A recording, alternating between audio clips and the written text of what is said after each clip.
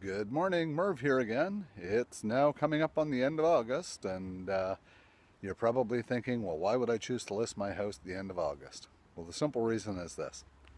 Your honey-do list should be down to just about zero.